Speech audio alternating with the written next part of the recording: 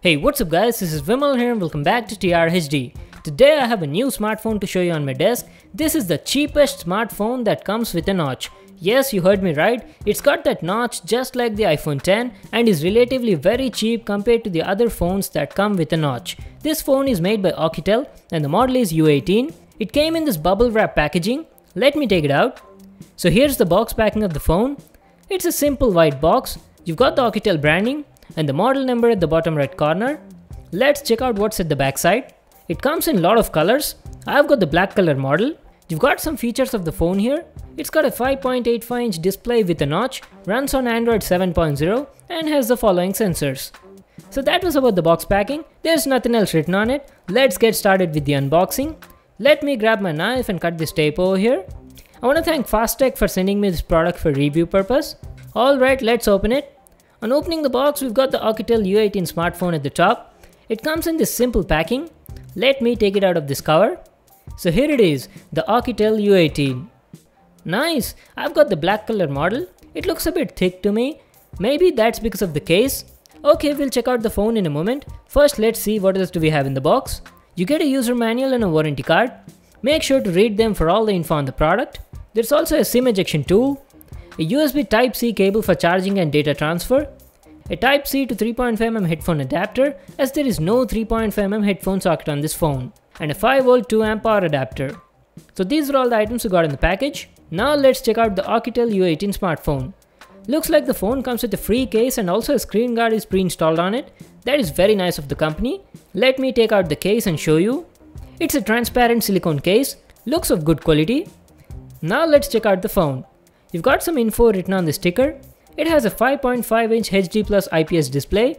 It's a 4G dual SIM smartphone, has 4GB RAM and 64GB ROM, has a 16-megapixel dual rear camera, has a massive 4000 mAh battery and an octa-core processor. It's not quad-core guys, must be a printing mistake. It has an MTK6750 CPU which is an octa-core processor. Alright, let's remove the sticker. So this is how the phone looks like. Very clean from the front. Let's check out the back side. Let me also peel the sticker here. There you go. Now let's talk about the phone's design.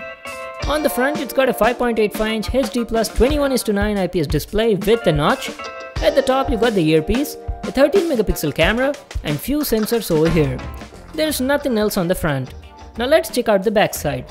The back has a two-tone design. The camera part has a nice textured finish, and the remaining else is smooth plastic. You've got the Oukitel logo at the bottom. The fingerprint sensor is placed below the cameras. You can easily reach it. Now let me show you the cameras. It's got a dual camera setup. One is a 16-megapixel camera and the other one is a 5-megapixel camera. And beside that, there's a dual tone LED flash. On the right side, we've got a power button and a volume rocker above that. The quality of the buttons is nice. They feel tactile and clicky. There's nothing at the top. On the left side, you've got a hybrid SIM card slot. It's a 4G dual SIM phone and supports nano type SIM cards. At the bottom, you've got a microphone, a speaker, and a USB Type-C port. So that was our overview on the design on this phone. The build quality of the phone is good, but it's a bit thick and heavy, must be due to that 4000 mAh battery. And it weighs about 213 grams. Okay, let's power on the phone and see if it's got some juice in it. By the time it boots up, let's go through the specs.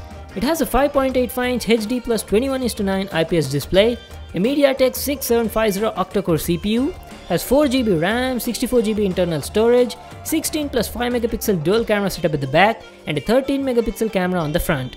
It also has face unlock and a 4000 mAh battery. So the phone has finally booted up and I've also gone through the setup process.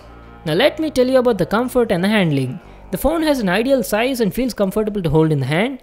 All the buttons are easily accessible and the fingerprint scanner is also placed in a good position. I've set up the fingerprint reader. Let's see how it performs. The fingerprint scanner was accurate and unlocks the phone almost all the time, but it was not that super fast. There's a slight delay as you can see in the video. Also, the Oukitel U18 has face unlock on it. The face unlock was working well in bright light conditions, but was struggling a bit during low light. Now let me show you the display. It's got this notch at the top that looks very similar to that on the iPhone 10. The bezels are also quite thin considering that it's only a budget phone.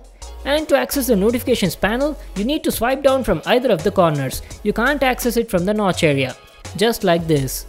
Coming to the software and the interface, this phone has a custom Oukitel launcher. You can access the app drawer with this button. And swiping right from the home screen brings up Google Now. The UI feels smooth. I haven't faced any issues till now. Let me show you the notifications panel. Looks very similar to stock Android. Let's head over to the settings. The settings app also looks the same. In the display settings, you got the adaptive brightness and the navbar settings. Here you can swap the position of the buttons. Let's see how much storage is available on it. The U18 has 64 GB of internal storage.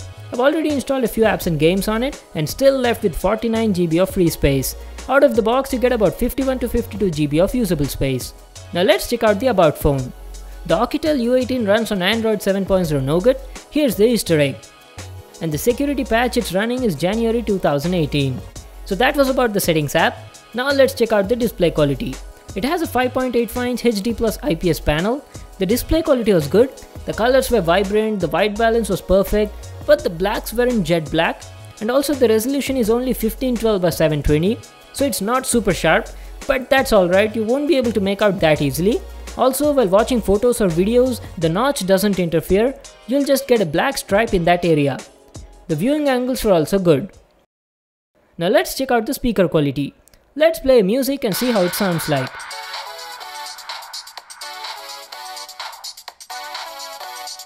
It has a single down-firing speaker and the audio quality was good. It was loud and clear and the distortion was also less even at max volume.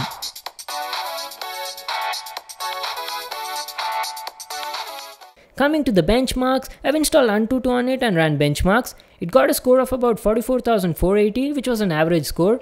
But nothing to worry, if you're using it for normal tasks like browsing the web, watching media, it'll perform well.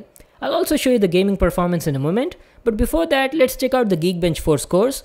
It got a single core score of 615 and a multi-core score of 1839. And these are the list of available sensors on it. Now let's check out the gaming performance. Let's start off with Asphalt 8. I'm playing the game at max graphics settings.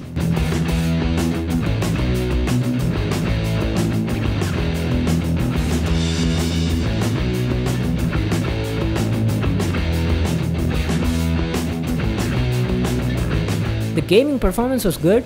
It was handling Asphalt 8 very smoothly. There were very minimum lags or stutters. I've also played MC5 on it and the gameplay experience was smooth.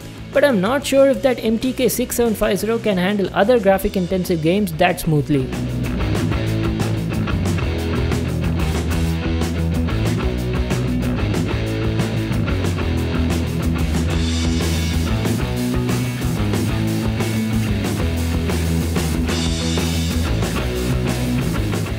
Now let's talk about the camera. This is how the camera interface looks like. Let's take a photo and see how fast the shutter is. Okay, that was fast. It shoots photos in 16 megapixel resolution and has different modes like photo, video, face beauty, blur and monochrome. And it can shoot videos in 1080p resolution. Now let me show you a few photo samples that I shot on this camera.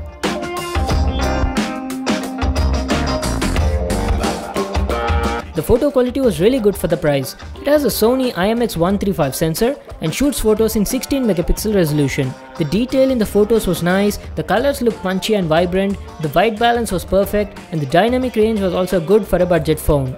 I was quite impressed by the quality. And it was also producing nice bokehs in the photos. It also has portrait mode on it, but the edge detection was not that good. What it was actually doing is, it was keeping the central area sharp and blurring out the remaining part in the photo.